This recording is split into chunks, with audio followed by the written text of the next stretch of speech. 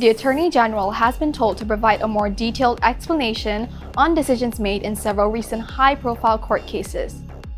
DAP's Guan Eng said a more thorough explanation by the AG was necessary as several parties were dissatisfied with the outcome of certain cases.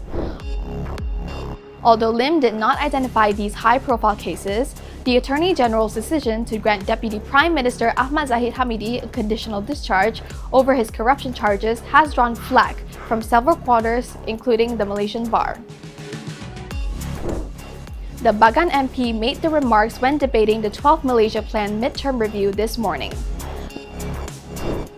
Lim also called on the government to set a one-year deadline to separate the roles of the public prosecutor and the Attorney General. Amira Huda, FMT News.